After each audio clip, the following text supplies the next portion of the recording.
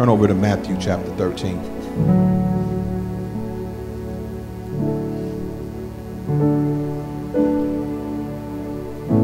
I believe according to Galatians 6:6, and then you read that. Don't just hear me say Galatians 6:6. Go read it. It says that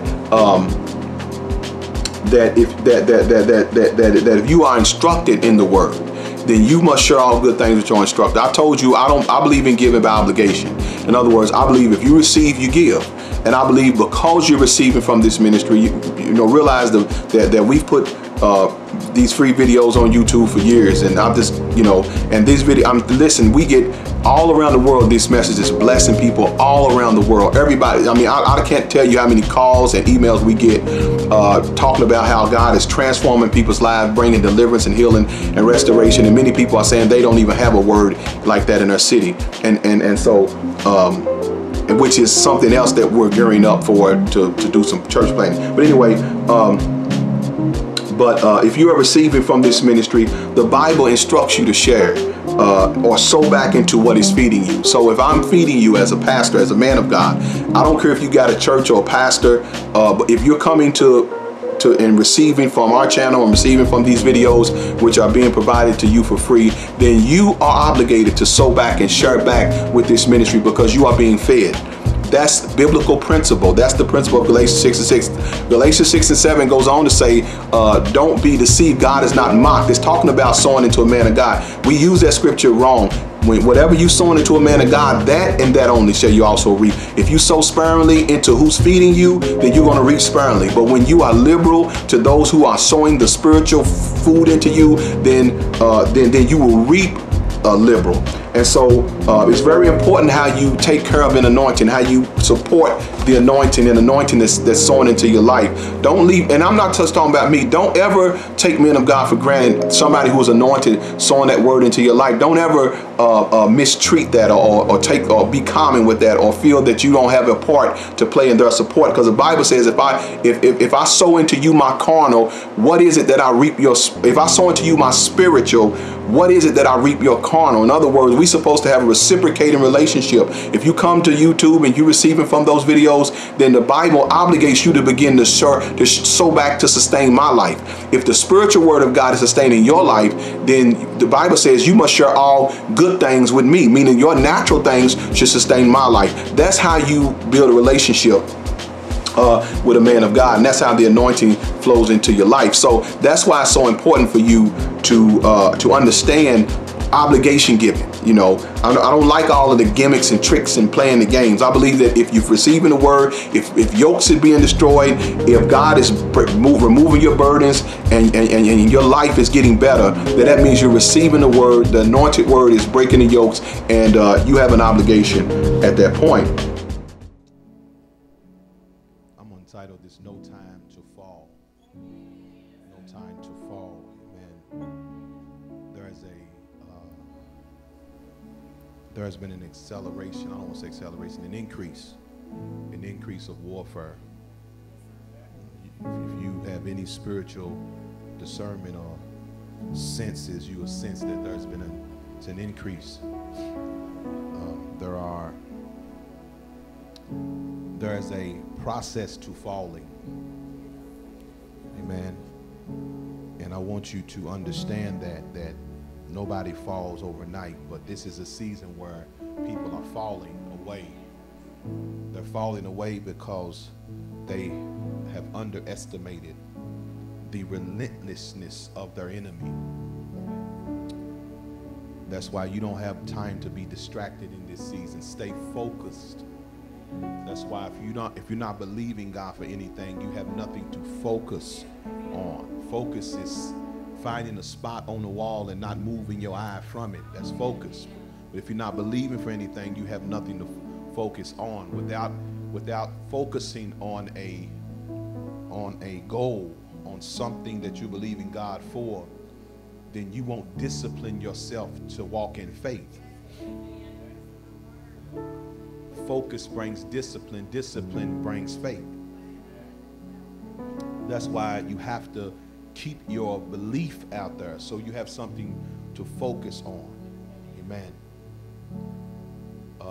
Part of the reason that people quit, they'll quit school, they'll quit a lot of things because one of the number one reasons is they have no focus. They've changed majors 2-3 times, but they have no focus. When you want to complete something, you focus on it, and you don't change gears or change direction, because you understand that every time you change direction, it takes you longer to get to the goal. So there's the warfare right now. I'm sensing it. It's I don't know what else to call it, but a quitting spirit, a giving up. And I want to speak to that today. I wasn't going to actually minister this today, but I felt like in the last hour and a couple of hours, I felt like, no, I need to speak to this. Amen. Amen. This is a season where you have to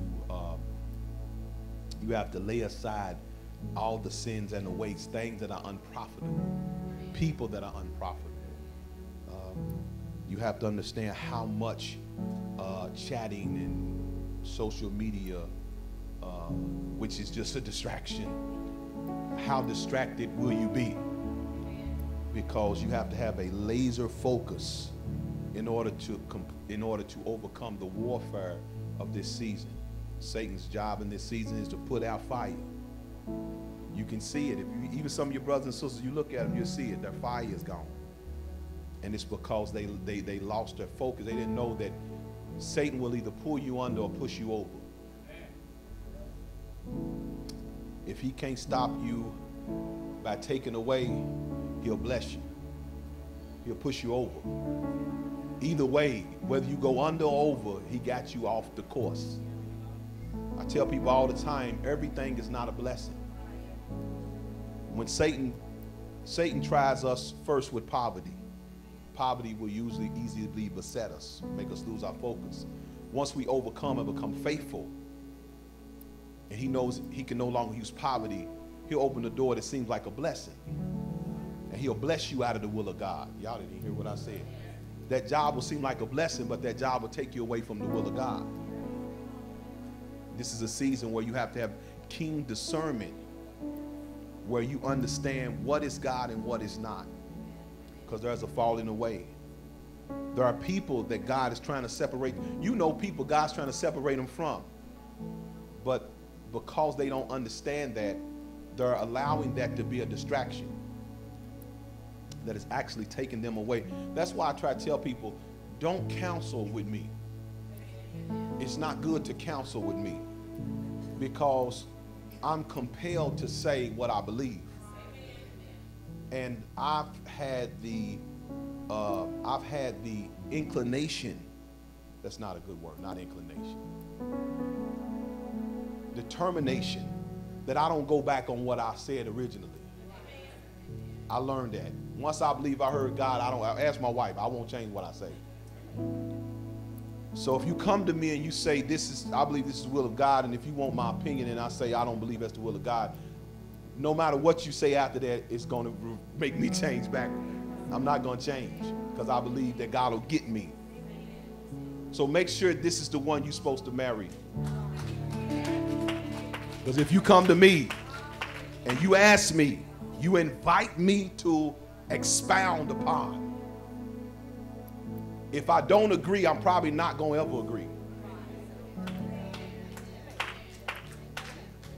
Especially if you can't take wait or no, then we're going to fall out.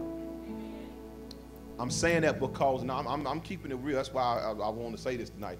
I'm saying that because you'll see many people in this season, they join this ministry. Y'all see they join. Then they start falling away. They start falling away because you have to understand that Christianity is warfare. You fight daily. And depending upon how much you believe in God for, that determines the degree of the fight or the degree of the fire. If you don't want nothing, won't be much fight. But when you really believe in God, amen. So you have to understand that My job is to feed those that have found him. It's not to make you want him. The word works for those that found him. See, people sit there and backslide and be mad like, where am I? No, my job was to feed you because you want him. I'm not motivating you. I can't make you desire to be with him. I'm feeding you because you already got him, and I'm enhancing your experience. I can't make you want him. So you must say, Lord, increase my hunger, increase my desire. Amen. Now, all right, thank you, son. Give them one more hand. Thank you. What was the title? No time to fall. Come on, say, I ain't got no time to fall. Now listen, you know, you can love everybody. You know, I love everybody. I love my mother, my brothers, my sisters, but they fall, it's on them. I love my children. They grown now. They fall, it's on them. I have to believe that what I sowed into you, that the Lord will work on them seeds till he beats you down enough that you yield to him. But I'm not going to lose my peace because you decide to act a fool. Bible says you may go your own way, but you won't depart for long. My job is to make sure I sow the right thing. So this is a season where you have to make sure that you are standing strong with the Lord. Amen. All right, look at Matthew 13. Amen. I have I've been noticing, because serving the Lord is not automatic. It's not automatic. There's things that you must do to build a relationship. You have to build it. It takes time. You cannot, it's not a magical overnight thing. You have to build. Say build. Now the falling away is, I've been noticing, not just, it's a spirit now that's on the church. It's not just this church, it's on the body of Christ. It didn't just start, but I'm noticing it real strong now. And I'm noticing it because people don't seem to understand that you can't play with Satan. You can't play with him in this season. I tell people that you need to seek to be filled with the Holy Ghost. You need his spirit in order to live this life. And what happens is people get comfortable in church. They get comfortable riding on the residue of my anointing or other people's anointing or their prayer partners' anointing, and they do not build a fort for their own fortification. They don't build anything for themselves. They do not practice with their sword. They don't know how to use the shield. They're walking around barefooted. They have no helmet. And so because they didn't do what it took to become a soldier, understanding that you get a grace period when you start following the Lord, but then there comes a time where the Lord removes what he's holding back and allows it to come, because only this fight is going to mature you to go to that next place. But during that time, you was playing around or not serious or not really using your faith, and so your weapons are on the ground and your faith is small. And a lot of times when you are in your ordained trial, hear what I just said, meaning a trial that Christ ordained for you, you're unprepared. And just because you're unprepared doesn't mean he does not allow the trial, because the trial is going to crush you to a place where you'll never be unprepared again. Are you hearing what I'm saying? So this is a season where you must understand that anybody can fall. This is one thing I've learned about walking as a Christian. You can fall from any level. Don't matter how high you go, you can fall from any level. You could serve him for 30 years and fall. Anybody. Nobody is Nobody is immune from falling. The only thing that you learn, the thing I can say that you learn by walking with him for lengths of time is you develop godly habits. And your godly habits keep you out of certain sin. But that's based upon everyday living. That means just walking this walk. But there comes a time where where there's an ordained trial. There's an ordained test that your godly habits won't be enough. Y'all, because there'll be demons involved in attacking and tempting and pulling, trying to get you out of the place, because Satan knows that the place that God has is as powerful as the blessing itself. Let me say that again. The place of blessing is as powerful as the blessing itself. The place of blessing may be more powerful, because the place of blessing, you can keep getting blessed. So Satan knows I cannot stop the blessing unless I get them, move them out of the place. This is why James says an unstable man is unstable in all his ways. That man will not receive anything from God. So what happens is Satan will keep a person from being stable. You sisters, that's the first thing you look for in a man. We get a lot of marriages here and people get married, but the first thing you look for is stability. Stability is everything. If a person is not stable, they can't be blessed. Why? Because God sends blessings to the place you should be. Are you hearing what I'm saying? Just because you ain't home don't mean the mail stop. The mail gonna go to the mailbox just because you didn't get it. You ever move somewhere and you still getting other people's mail coming to your house and you wondering, they changed addresses but didn't tell the sender. The mail's gonna come to where the mail's designated. This is why you have to be under a man of God that is your covering. In other words, the man of God that has the keys or a key to the kingdom of God, so that Christ knows this pastor has taken oversight over this person, so it's safe to send their mail there.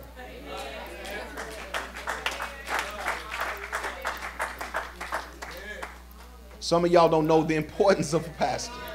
You think it's just about preaching and teaching, but it's more than that. Some of you all know for years I don't do it as much as I used to because we have more people and I got other things going on. But and a lot of times I'm mindful of people watching.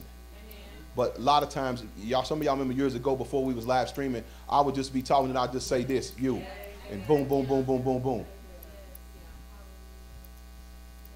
Because that's your mail. Amen. And so, like when people when people don't come to church, just because they didn't come don't mean their mail ain't gonna show up.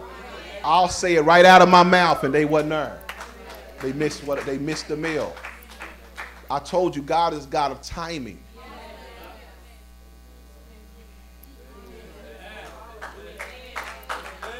Your life is a blueprint. He does not deviate from the blueprint. This is the reason why he says, I will not go back and give you nothing. I'm going to have to redeem the time. I'll have to accelerate you. I'm not going to go back, but I'll accelerate you to redeem the time. Why? Because you behind. I'm not going to bring your blessing back to where you are, because your blessings are on the blueprint. At 30, you're supposed to be here. God is not in time, but he controls it. And the reason why he won't go back, because he said, I take no pleasure in those that draw back. So what you have to do is he'll get you in a place of brokenness that you'll allow him, which is yielding. Yielding is letting the wind push you. That's what acceleration is. The reason to catch you up, he got to break you so you will stop resisting. So then his spirit can, or wind can blow you to catch you up, redeem the time. It's called acceleration. Are y'all hearing what I'm saying? Now, I'd rather walk in God's step than have to catch up. Did y'all? There are people right now that they're saving their life and they're getting behind. See, when God, listen. When God tells you to let something go and you don't let it go, you are going to fall behind. Everything in your life. As a matter of fact, you'll end up in poverty. You will end up in lack because by you not obeying the Most High, you stagnate yourself. So because you are stagnated, all your blessings are still coming on time.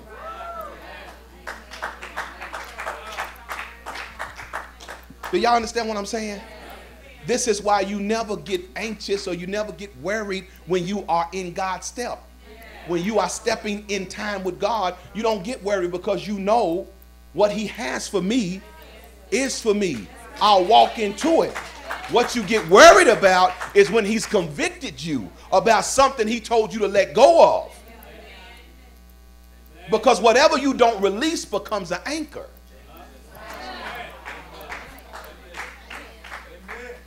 And some people are sent into your life to anchor you, to keep you out of God time. And you know when you're out of God time because it'll be struggle, chaos to keep it.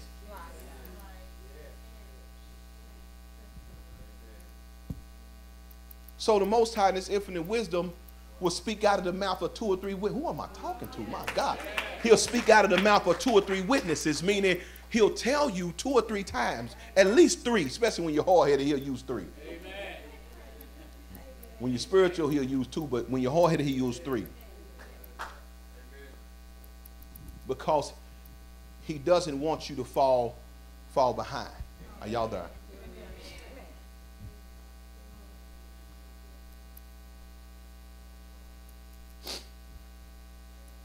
Are y'all there? Come on, say the place is as important as the blessing. Go over here. I know I'm in Matthew.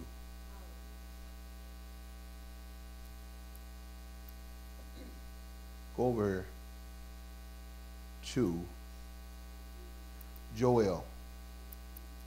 Joel chapter 1.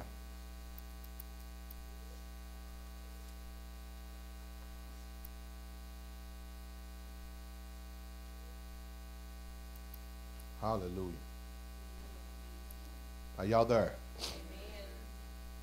This is why the Bible says, listen, obedience is better than sacrifice. Sacrifice is playing catch up. Obedience is better.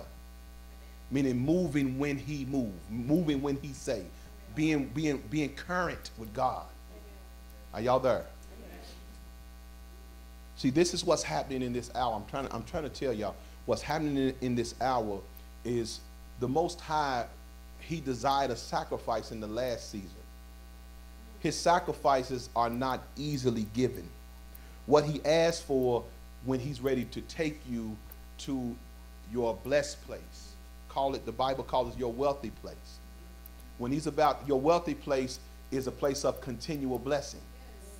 It's the place when the Bible says in Malachi that he'll open the windows of heaven and pull you out that one blessing will bless the rest of your life. When he's trying to take you, when he's trying to take, I said something before that. Man, I missed it. What did I say before that? Obedience is better than sacrifice. No, it was better than that. Man, it was a good point too.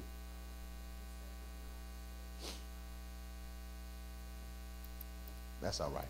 It'll come back. His goal is to take you to, say, my wealthy place, the place of continual blessing.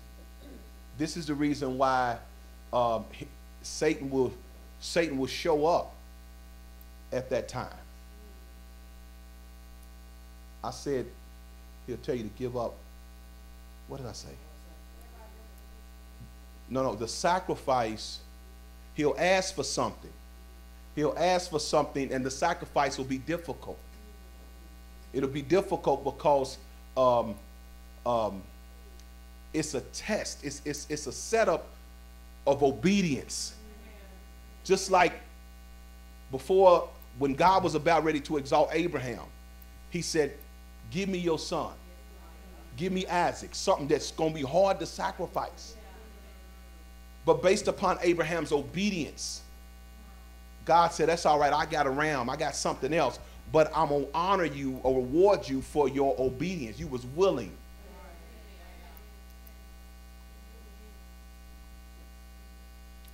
It's very important to obey. Say obey.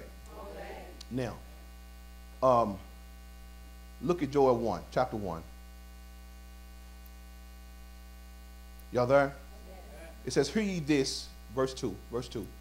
Hear ye this, ye old men, and give ear, all ye inhabitants of the land. Had this been in your days, or even in the days of your fathers, tell ye your children of it, and let your children, tell your children, and let your children tell their children, and their children, another generation. This is how you train your children. What are we training our children? No. If you look at the scripture, verse 4. Tell them that which the palmerworm had left, had the locust eaten. That which the locust had left, had the cankerworm eaten. And that which the cankerworm had left, had the caterpillar eaten. It's very important that you teach your children what's going to devour. Teach them about the devourer. That's a better, I feel that. That's a better word. That's the spirit that's going. That's what it is. It's the devourer. Teach your children about the devourers of blessing. Say devourers. I'm going to give you a few, but I'm going to give you one. Number one, a devourer of blessing. Call it a cankerworm, a palmerworm, but it will eat the blessing, disobedience. Amen. Not just disobedience with God, disobeying you. Amen. The Bible says, honor thy father and thy mother, amen, that your days will be long. Honor thy father and mother, that thy days be long in the land which the Lord thy God giveth you. Say disobedience. Are y'all there? Amen. Number two, stubbornness. Stubbornness. The Bible says stubbornness is as the sin of witchcraft. No. Rebellion and stubbornness. Wait a minute. What's stubbornness? Stubbornness is rebellion. Say rebellion. So we'll change it from stubbornness to rebellion. Say disobedience. Disobedience means to do something. You told me to do something and I didn't do it. Rebellion means I've set myself against you. I set myself against you. Say amen. These are devourers. Say devourers. Meaning they will eat up anything I can leave you. Anything I give you. If I give you an inheritance, it'll eat it up. You don't believe me? I'll go to the next one. Another devourer. Laziness. Laziness. These are things that will devour. Y'all there? Amen. The Bible says a little sleep, a little slumber, a little folding of the hands. And poverty comes upon him like a robber. Teach your children to be diligent. Are y'all there? Let's go one more place. Can we go one more place?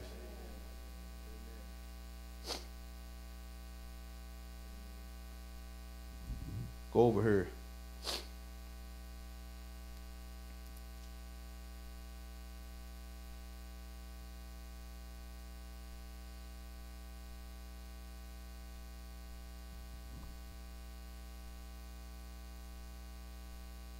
Joel chapter 2. Chapter 2, verse, let's see.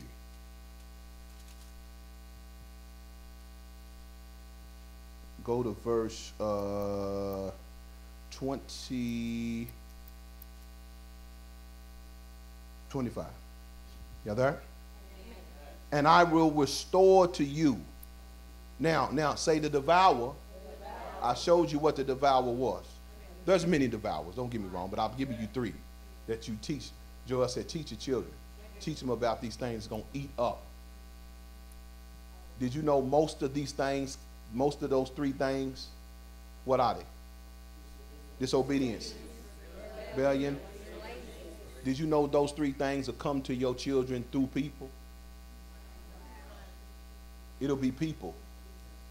Evil communication corrupts good manners, meaning whatever's in that person transfers to yours.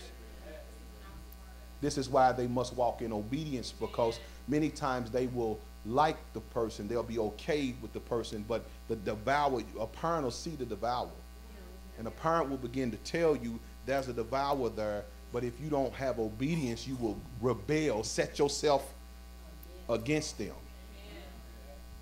And when you do that, nothing is left, because the Bible says, because you did not honor your mother or father, you shortening your days. Amen. Did y'all?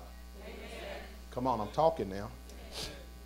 See, people get upset and offended because they want to talk with me and they want to counsel me. I've had people lately, people want to counsel and talk with me, and they think because they manipulate everybody else, that they're going to manipulate me. And I'll sit there until I see the Holy Ghost. I won't say nothing until I see the devil or the Holy Ghost.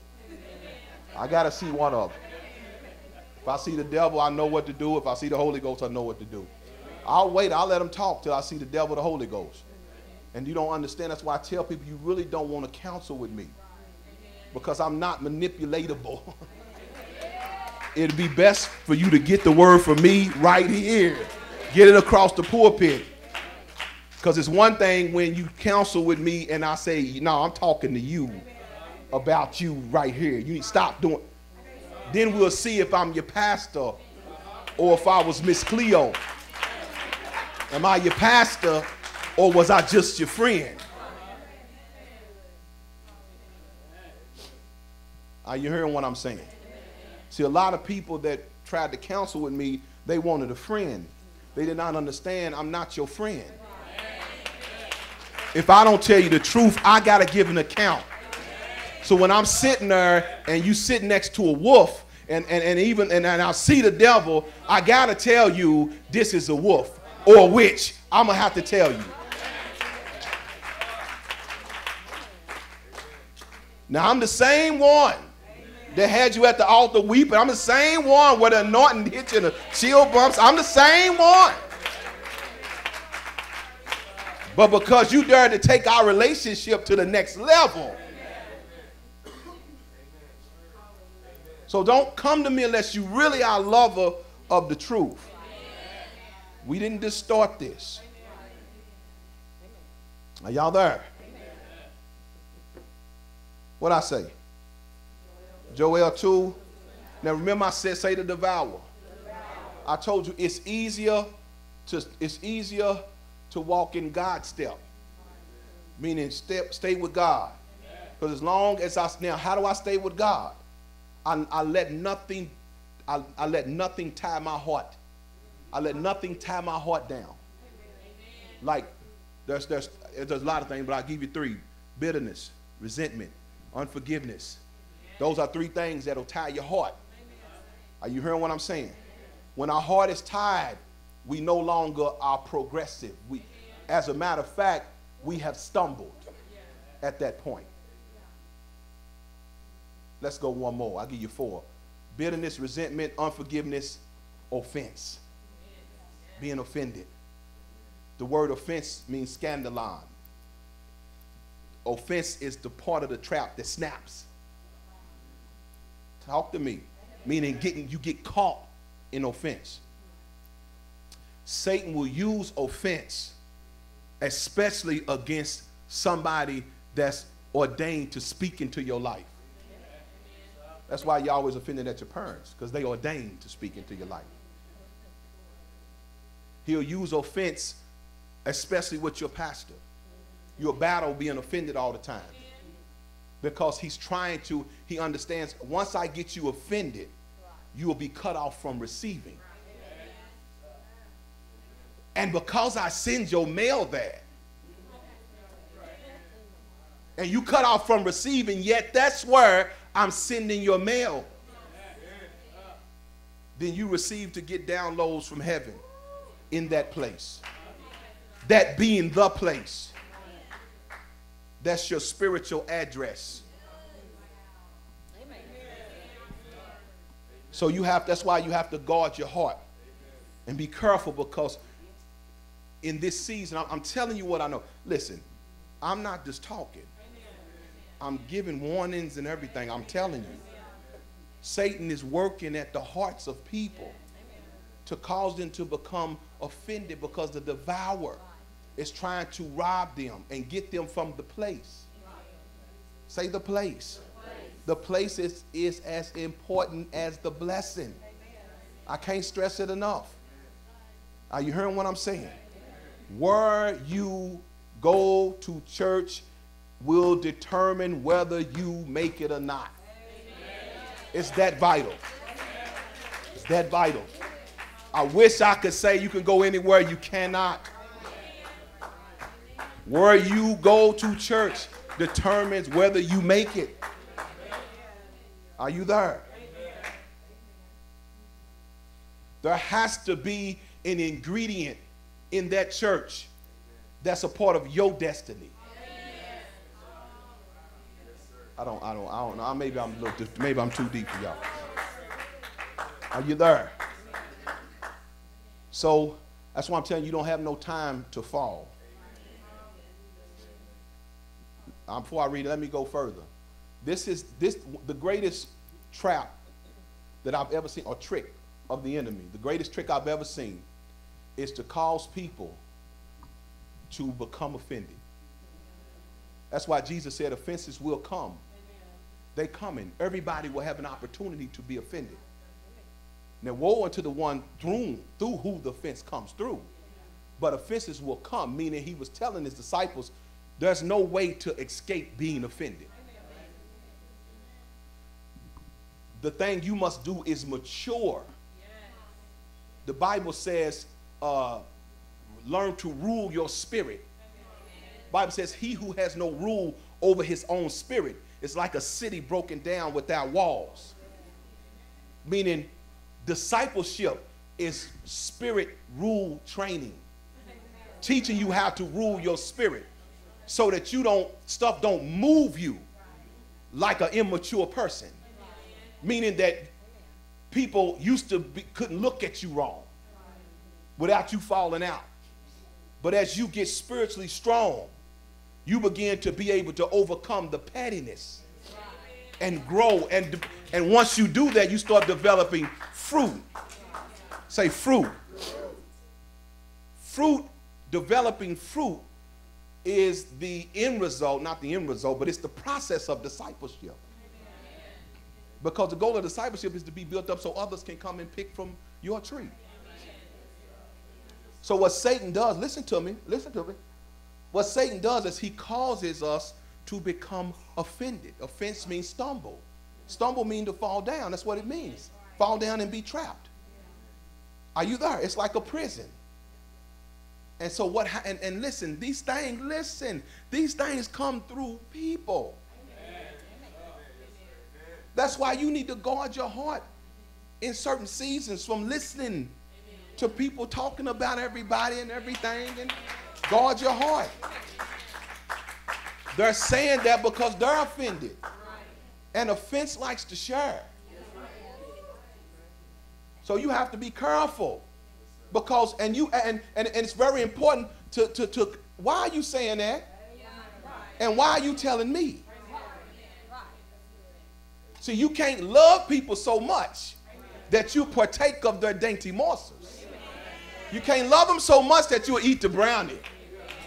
You gotta be mature enough to say, no, sir. No, I don't know. That's all right. I don't want that. Are you hearing what I'm saying? Come on, talk to me. Because the goal say devour. The devourer is trying to rob me.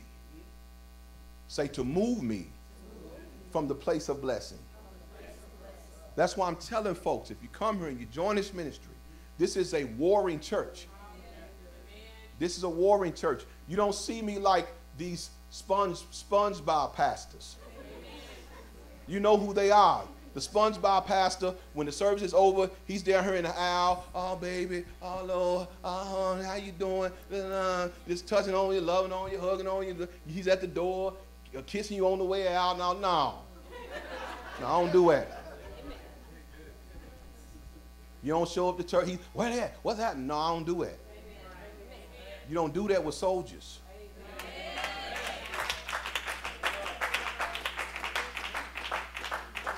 Are y'all there? And so me and my wife, we actually demand you grow. That's why she's not like that. She's not like that. All loving on you, hugging you all the time, hugging you till you cry. We don't know. No, stop crying. No, stop. No. That's what some of y'all want. Y'all hooked on that stuff. Worry about this, hug you till you cry. You think crying is, no, that ain't growth. It's okay to cry. We don't have no problem with it, but don't think that that's nurturing. There's a point where you don't need nurturing. You need fathering. You don't need nurturing. You need discipline. Nurturing is going to always tell you, oh, baby, you hit your knee. Oh, come here. See, that's nurturing. No, you don't need that. You need, get up. Get up. What you mean you real quick? Your kids need you. Get up.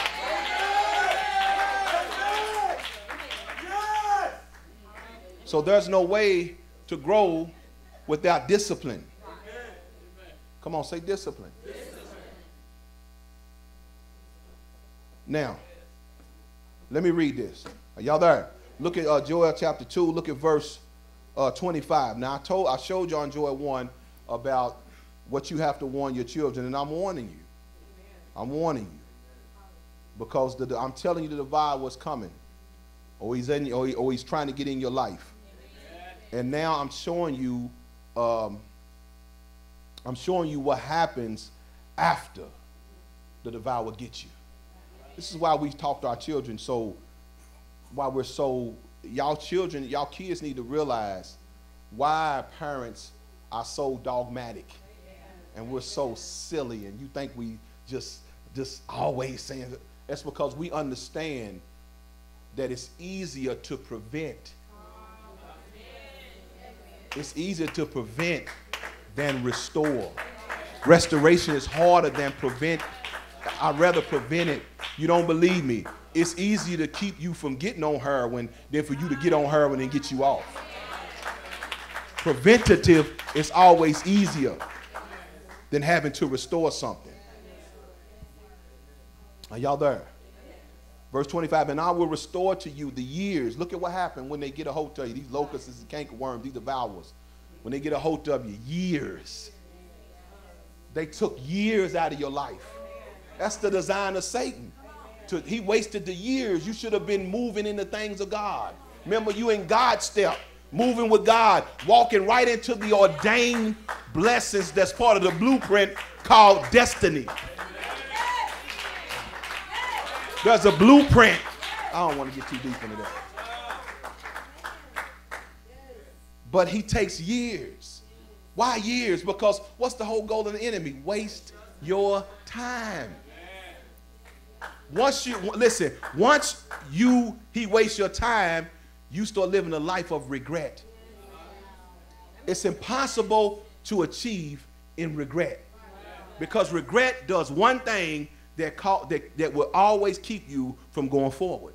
Regret always keeps you looking back. If I wouldn't have did, if they wouldn't have did, that's regret. So a good spiritual father is trying to motivate you that you don't allow the devourer in your life, whereby he wastes years of your life. And by the time you do get your mind back right, you got so many dysfunctions and bad habits that it takes the Lord years to clean you up enough or to cause you to function. Are y'all not hearing what I'm saying? This is why we preach on Delilahs and fornication, and this is why we preach on Cain, and this is why we preach this stuff. Because I don't want to, now see, because, listen, I'm going to show y'all, for all y'all that don't understand, when the prodigal son's father, when the prodigal son went to his father, and he said, give me what belonged to me, and left, notice the posture of the father.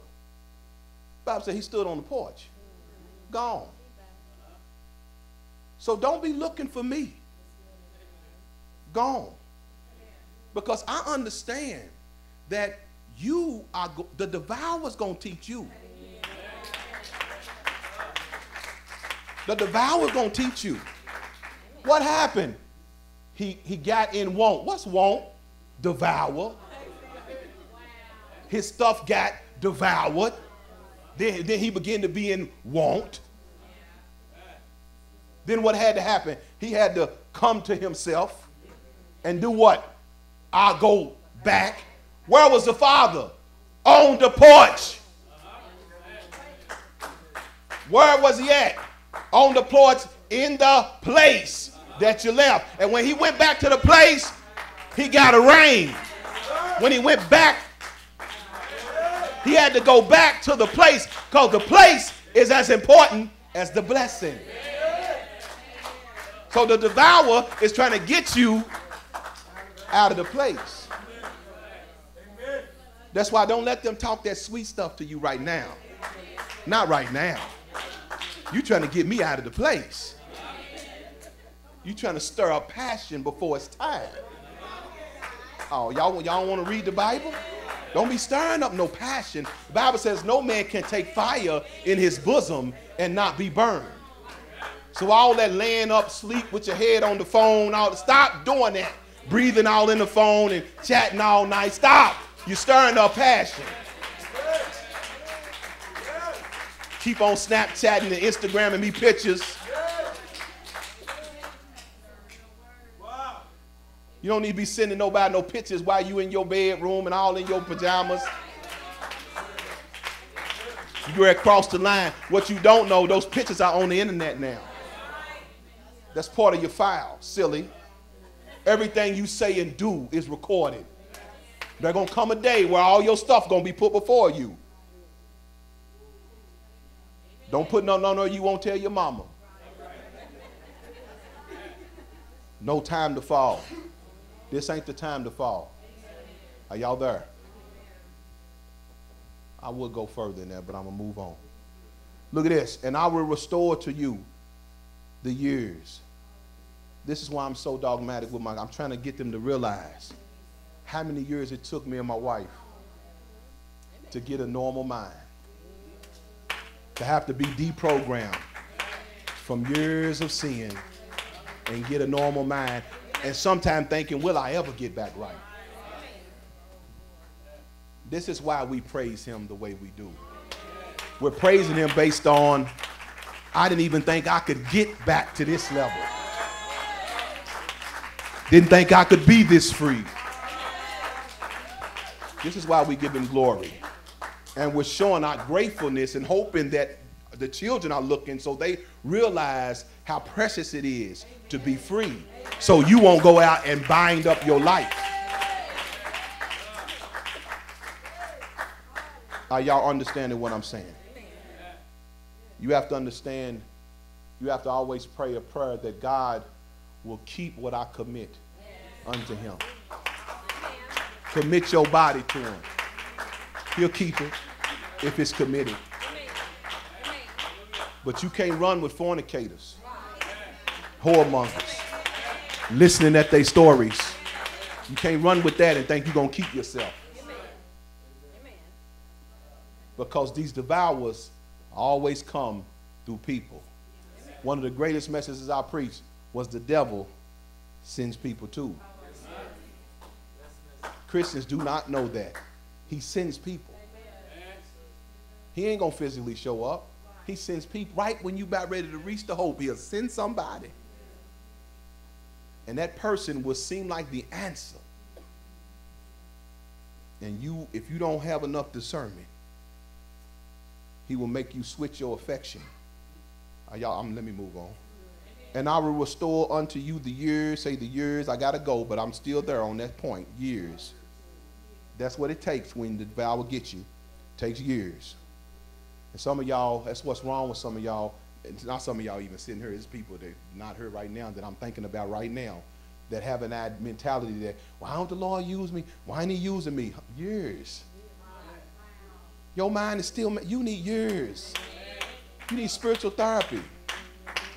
It takes years to be trusted. It takes years for the Most High to trust you to speak to his people. Are y'all there? I'll say it. I hope you're watching. I had somebody come to me, and they was coming to me and talking about getting married, and they wanted to be married. And they have been in so much stuff that they was literally scattered in the mind. Yes. Yes. Only one thing I've ever seen, two things scatter you. Two things I've seen that scatter your mind. Scattering of the mind means you got a lot of demons. Right. Only two things do that. Drug and prostitution. Two things scatter the mind, where your mind is truly scattered. And because of the desire of what they wanted me to overlook that. Right. When I'm saying, do you know how much time it takes, first of all, to get the devil out? And then you live you walk out healing. Right. And we ain't gonna get the devil out because you don't want the devil out. You just want what you want. So I had to lower the boom. And the boom was, I won't join this together. Go to the courthouse. I won't join. You ain't gonna get my anointing on that. I have to give an account for that. So then they get offended because I won't whore myself. My pastoral authority ain't for whoring.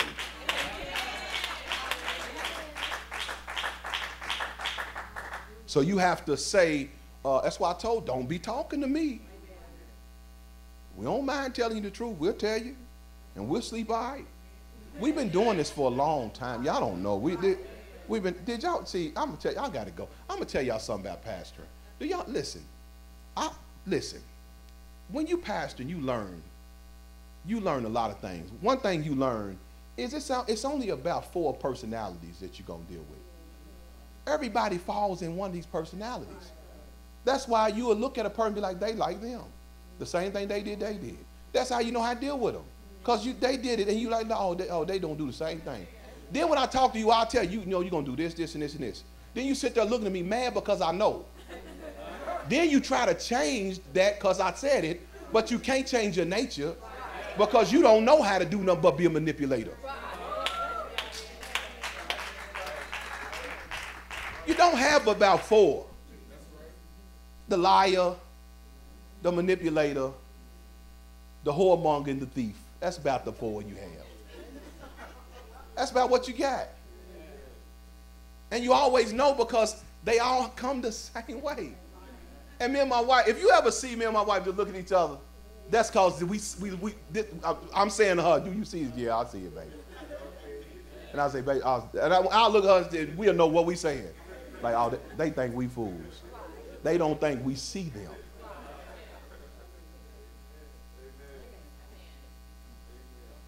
The Bible says, provide all things honest in the sight of all men. Walk in the light as he is in the light. Live a transparent life where people ain't always got to figure out what you mean and discern your motive. Be true. Be pure. Because when you come with these angles, get delivered from witchcraft. Get delivered from manipulation. That's what was wrong with this person, bro. They thought they could manipulate me because they manipulate tricks. They don't know I come from the hood. I come from the, this is the difficulty about dealing with me. It's very difficult. I'm spiritual, intellectual, and I'm ghetto. How you gonna get around this? Which way you gonna come? Because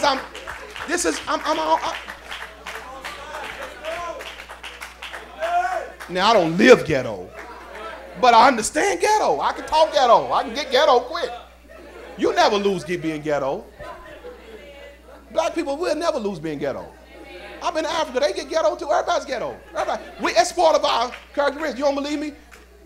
Your voice go high and you get the buck in your eye. Everybody can get ghetto. You don't lose that. What I mean by that is understanding game. Understand all them games.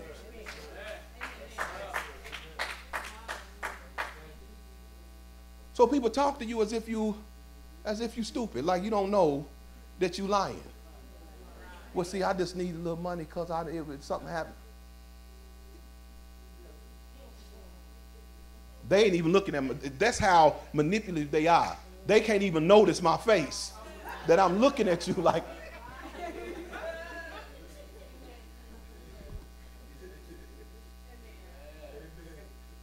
See, learn to be true.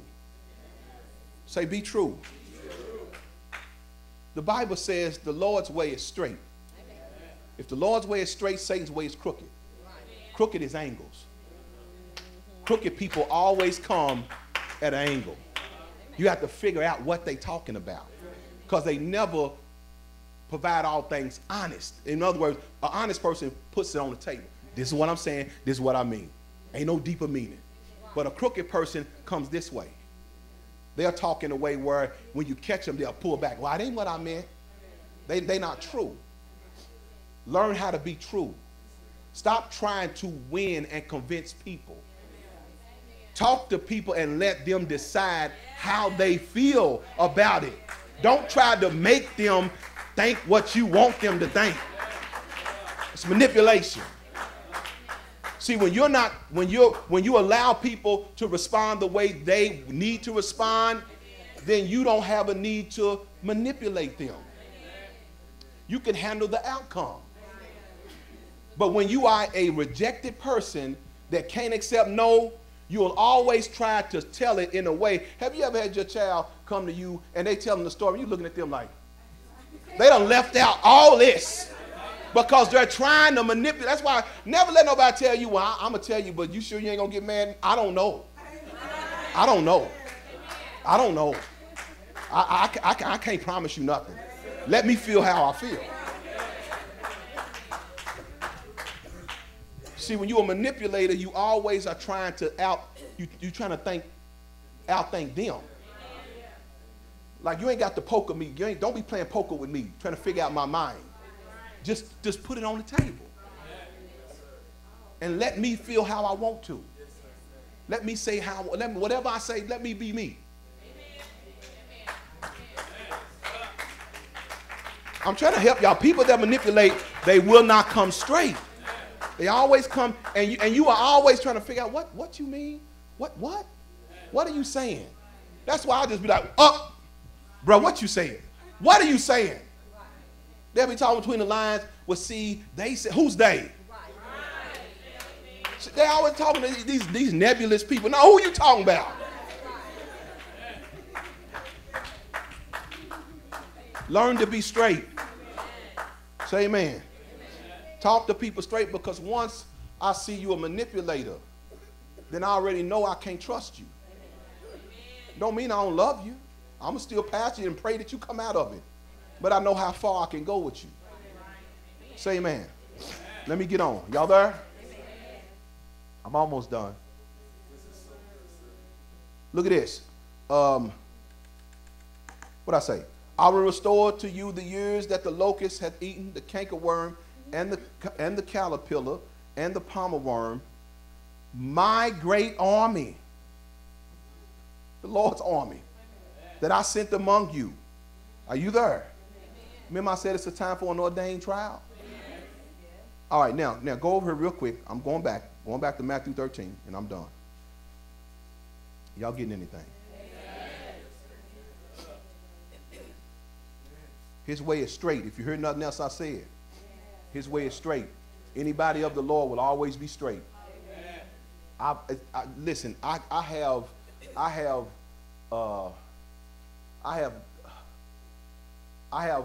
learned godly principles. These are little godly nuggets. Anybody that's real will always come straight. They'll always be straight with you. You will never think that they're saying something they're not saying. They won't talk between the lines.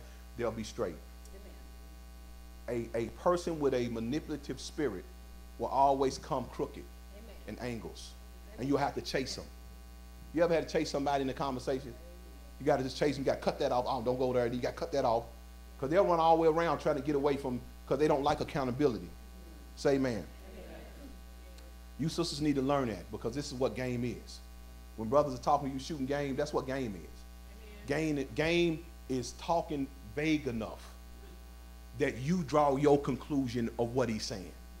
Instead of him telling you what he's saying just enough for you to draw a conclusion.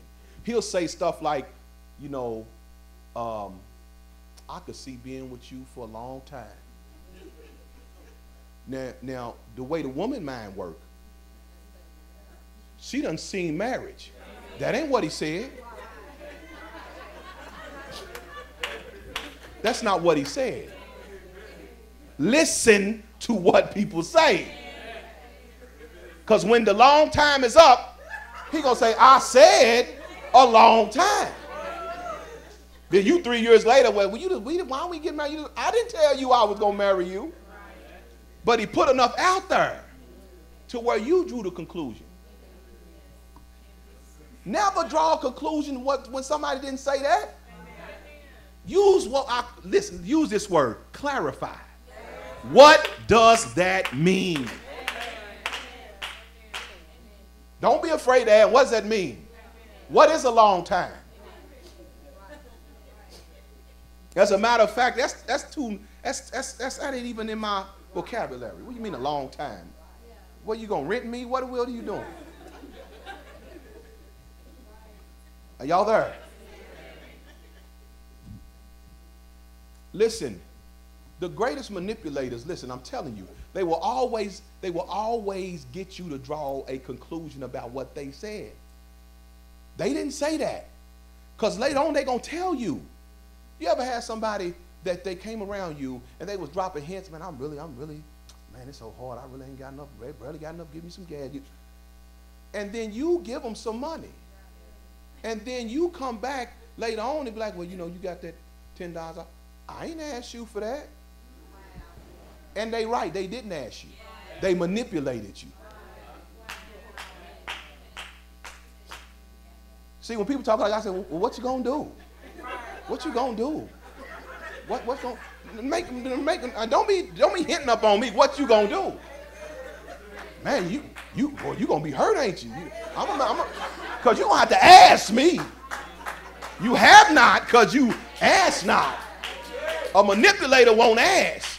They will drop signs and hints to get you to offer, because they never want us to be accountable. You know, the worst feeling is for somebody to look you in your face and say, I ain't asked you for that, but you gave it to them. No, you're going to have to ask me. Even as a pastor, people think because I'm a pastor that I'm just going to do stuff. They be coming around, hinting around. Well, you know, I don't know what we're going to do. They start off with that. Then when somebody come around you to say something like, I don't know what we're going to do, making sure you hear that. Now, what do they want you to do? What's wrong? They want to drop that problem on you. You enter into that foolishness. So I say, well, I don't know what you're going to do either. What you going to do? Not sure what you're going to do. Because people, see people, and I'm going to tell you, especially black people, listen, black people pride themselves on basically gaming you for something. They will leave you and go back to their friends and say, see, I told them that and I got it from. They like that. They like that. They'd rather trick you out of it, and they'll be happy that they tricked you. That's why them cats that be over there begging. You know, they come with that. No, man. No. I don't be playing. I don't say I ain't got it. No. What your job, dude? You too old for this. Well, I'll say stuff like that. Now, sometimes I'll feel led to give it to them. There's some people I do. I mean, some people, that's why you let. Some people I do feel led to give to them. There's some people like, no. Nigga, you was here last time. You went straight in there and got that bird. Straight. You didn't even try to hide, go around the corner. I gave it to you. You went straight in there and got a bird. You might as well just say, buy me a bird.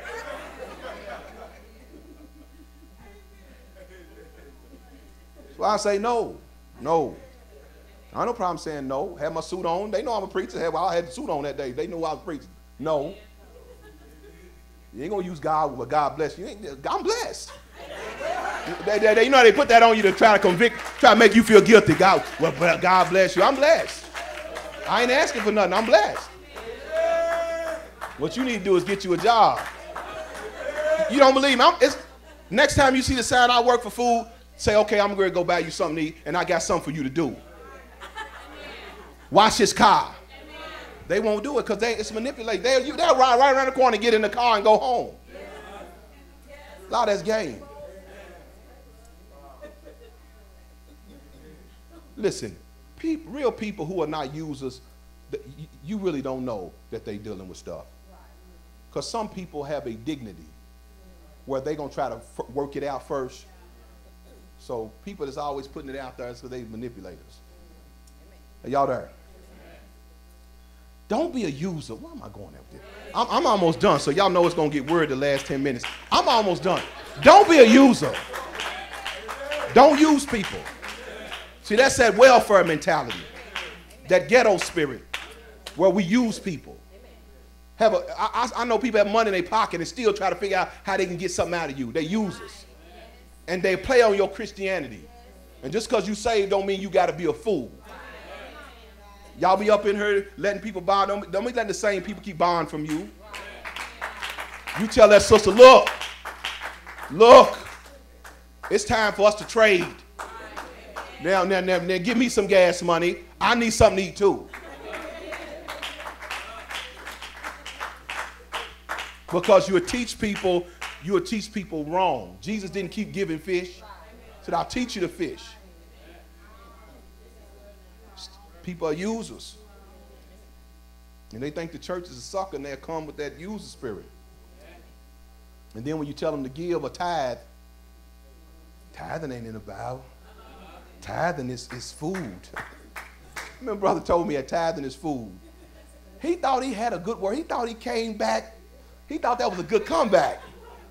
Till I said, well, when you get your EBT, bring us a bag of groceries. Said, yeah, we cook here. We can use that. Since tithing is food. We'll take it. We'll take that. Bring some canned goods. Put them right up here where everybody can see them too. Ain't nobody shame. Ain't nobody shame. Put them right up here on the altar and we'll take them. As we eating it, we'll say, bruh so-and-so we'll dedicate this meal to bruh so-and-so. He thought I was going to let him off the hook because he said food. Okay, we'll take the food. We'll take it.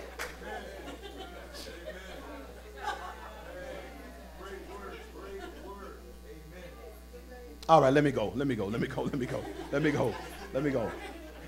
Next time people talk to y'all about that, because I'm telling you, they do that. There's people watching me not right now.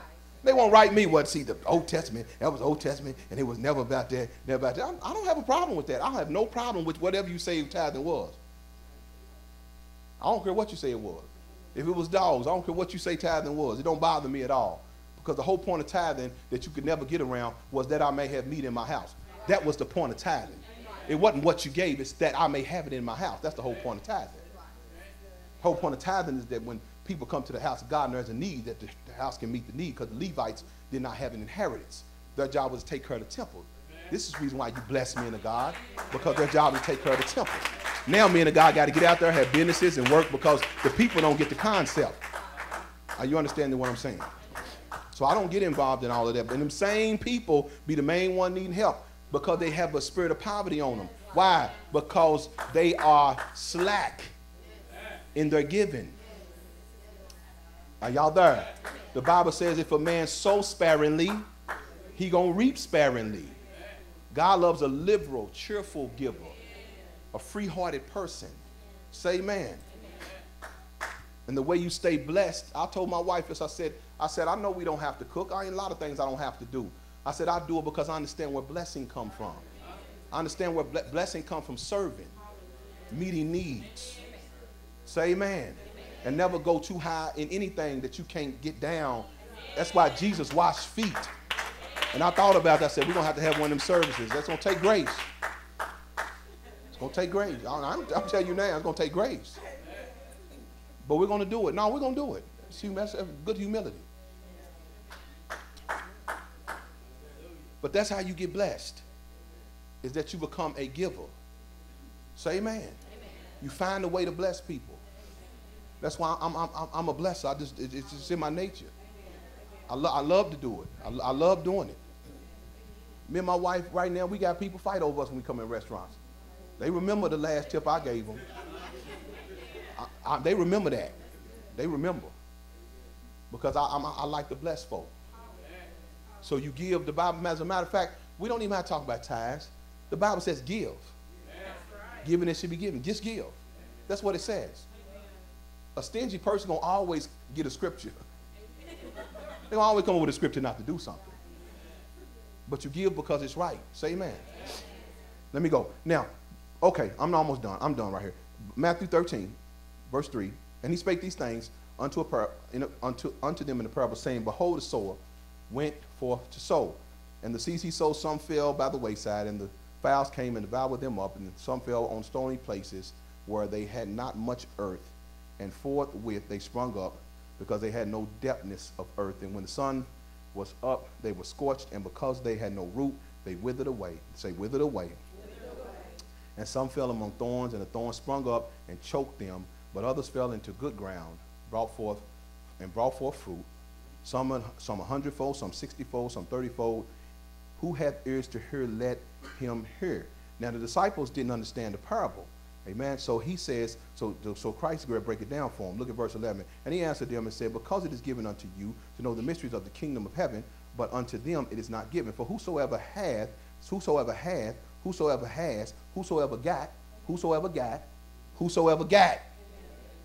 It's not talking about people ain't got nothing. So it's a better investment to give to somebody who got something. See, that's backwards, but that's what the Bible's saying. Whosoever got, to him shall be given. Oh, well, no, you give to somebody who ain't got no, but that ain't what the Bible says. The Bible say the man that got gonna get more. That's the principle. The man who, the principle is he got because he's disciplined. He got because he works principles. And because God trusts his principle. God is giving him because he's working God principle. That's why he's getting more. A person in poverty is why the Bible says you're going to have to pull with you always, because a person in poverty will never work principle. He will work manipulation and begging, but he won't work principle. Are you there? And he says, For whosoever has, to him shall be given, and he shall have what? More abundance. But whosoever have not, from him shall be taken away. So poor folks get stuff taken away. Did y'all see that? Why they poor? Because stuff gets taken away. Why? They won't work principle. So they sit on the porch jealous of ones that have abundance. Like you did something crooked to get abundance. Therefore I speak to them in parables. I gotta go. I can't do that. All this. Jump down. 18. Hear ye therefore the parable of the sower. When anyone heard the word of the kingdom and understand it not, then cometh the wicked one and catcheth away that which was sown in his heart. This is he which receives seed by the wayside. This is the problem right here, why people are falling away. Say amen. People fall away. Why? Because they heard the word. They heard the word, but they don't understand it. Meaning they don't seek the Lord for understanding about what they heard. That's why what you should do is go home and get in the Bible and ask the Lord and pray, give me understanding about what I heard. Because when I get understanding, it becomes a part of me. But he that received seed into stony places, the same is he that heareth the word, and anon with joy receiveth it, meaning quickly he receives it, yet he had not root in himself. This is the majority of the people right here. But dureth for a while, but when tribulation or persecution come, because they ain't got no root, by and by, he is offended. See? He received the word, say amen, amen, but he don't have no root. Are y'all there? See, I really believe that's a choice of his own. He decided not to go deep enough. Meaning he came not necessarily for the word. And so when he heard the word, he got very excited, but he had no intention of the root of really rooting in his heart. There's a lot of people do that. That's why I say you got to serve God for you. You can't serve God for your kids, your sisters, your brothers. They got to serve God for themselves. Say amen. You might be joyful and happy, and you might be growing in the Lord, but that's because you decided, I want it. I want the root to go deep. He also that receives seed among thorns is he that heareth the word, and the cares of this world and the deceitfulness of riches choke the word, and he becometh unfruitful. See, that's somebody who heard the word, they received the word, but they got a good job. And the job took them away. Or they were chasing money, and it choked out the word. Say amen. But he that received the seed into good ground is he that heard the word, understand it, and also beareth fruit, and bring forth some 100-fold, 30-fold, and 60-fold. Stand on your feet.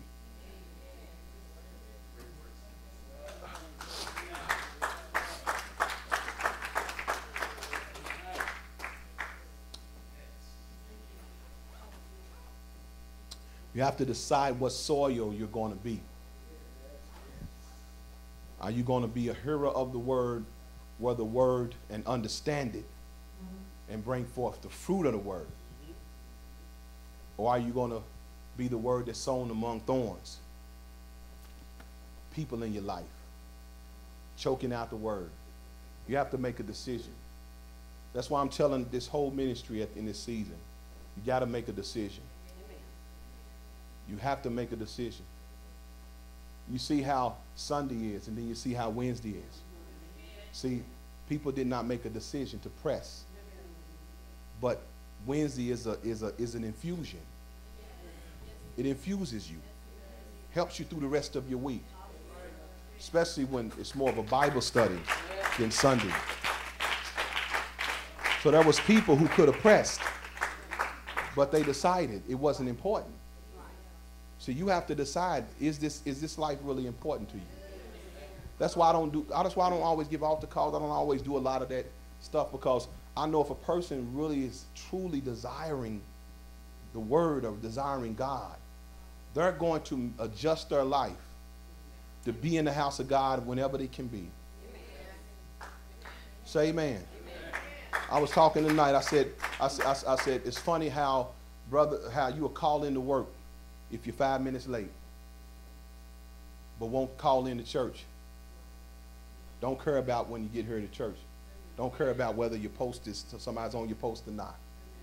See, this is the stuff that shows concern. And you have to say choose. You have to choose what's important to you in this season. I don't know about you, but I've come too far to fall. Come too far to fall away. Say amen. I lived this life too long. Are y'all hearing what I'm saying? So I'm not going to even pray. I'm not going to even pray. You just have to make decisions. How bad do you want to serve God? I want it. That's why I'm here. That's why I've been here for 16 years. Because I want it. If y'all wasn't here, I was still serving. If I didn't have a church and I wasn't a pastor, I was still serving. This job is not glamorous. Trust me. I was still serving because I know him and I love him. My conversion and my experience with him has been so much that I can't go nowhere else. But I'm afraid some of you all are only excited about the word, but you have no root. And that's why when hardships come in your life, you don't run to the word and buckle down, but you run to people, or you run to other things, or you think about backsliding because you have not decided that for Christ I live and for Christ I die. Amen. This is my life. If it don't get no better, this is it. If you don't bless me no more, this is it. If I never get what I want, this is it. Because until you realize ain't nothing better, then you'll always be looking for something else. Father, we thank you for your word. Thank you for your understanding. Cause us to grow in our understanding. Father, we thank you so much that you gave us a place that won't patty cake with us, but that will cut us and deliver us and hit us and do what and deliver the word that challenges us to come up and to live the best life in you that we can. Father, cause us to reach our potential. Don't let me fall short of the call, of the high call. Whatever you got to do, do it, that I may be found a good and faithful servant. In Jesus' name we pray. Amen. Amen. Amen. Give the Lord some praise.